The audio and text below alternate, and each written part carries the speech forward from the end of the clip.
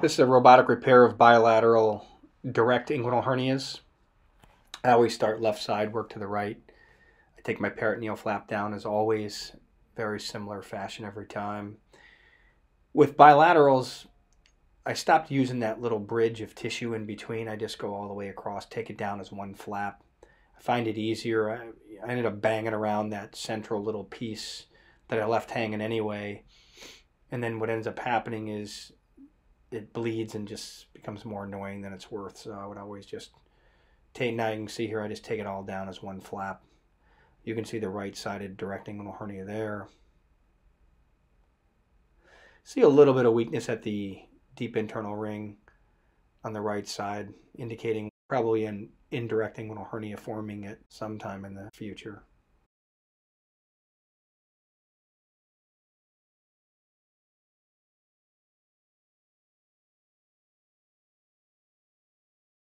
Again, staying very thin on the flap.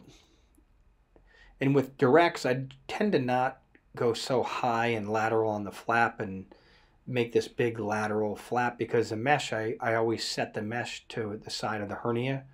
So I'll set my mesh medially enough to cover my deep internal ring, but mainly enough to cover the large direct defect.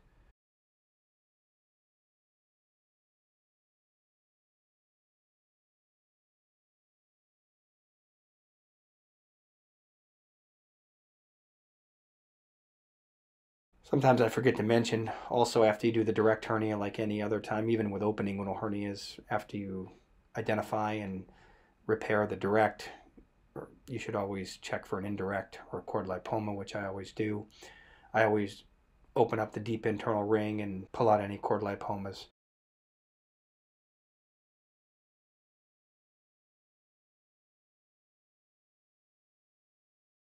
You can see here that anti-sac there just kind of pulls away with some cautery, just kind of falls away on its own.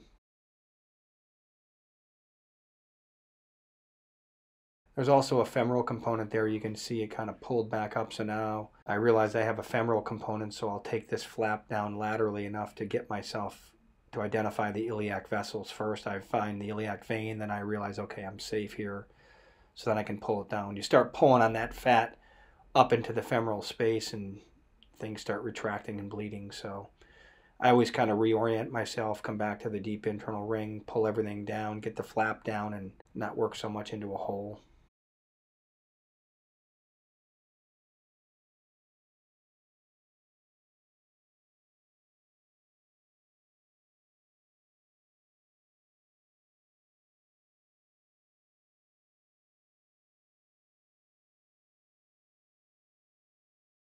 Just keep kind of choking up on the sac. A couple of gentle pumps on the cautery, pulling everything down. You see the hernia contents will be pulled out, and then you'll see this white pearly anti-sac there that you can see there. Just kind of buzz in front of it, push it away, just kind of falls back on its own there. Next thing you know, you're home free.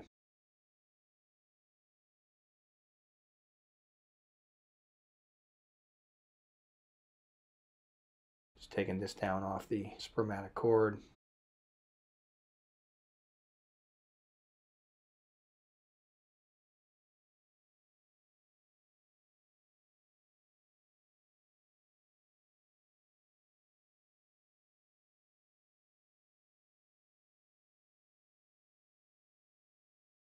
You can see how this kind of drifts into where the iliacs are. The iliac artery and vein seem a little bit offset here, so I'm pulling on the fat, trying to orient myself until I can find the iliac vein on the right. And once I do, there I'm pointing to is the obturator nerve. This is the obturator fossa, lacunar ligament. But you can see that's the obturator nerve that runs along the inferior margin of the Cooper's and inguinal ligament.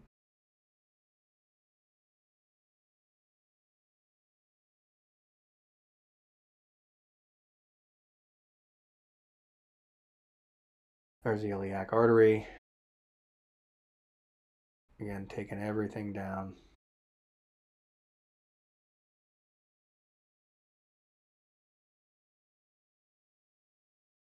Again, the obturator nerve, very clear there.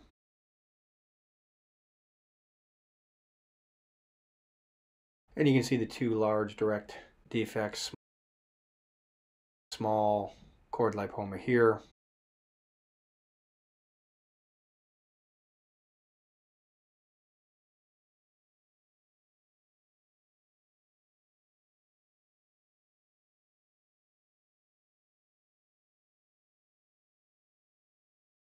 Again, the triangle of fixation here for the direct hernias, always 2 on Cooper's, 1 on the medial edge of the direct hernia.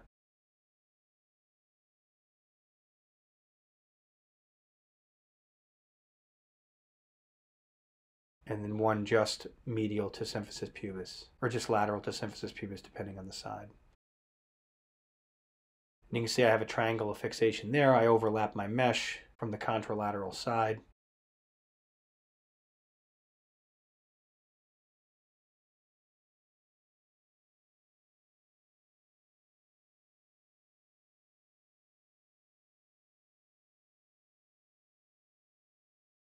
Especially with directs, you've heard me say this before, the corona mortis vein that runs basically transverse and almost tangential on the Cooper's ligament that comes down. I almost always try to go medial to that, between that and the iliac vein.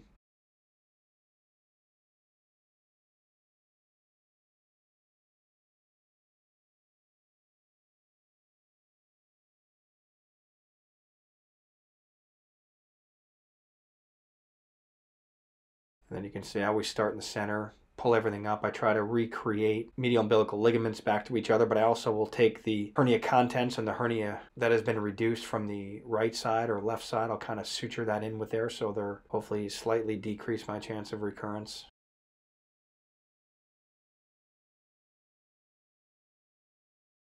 And again, I just keep trying to line up the medial umbilical ligaments and all the fatty tissue in the center.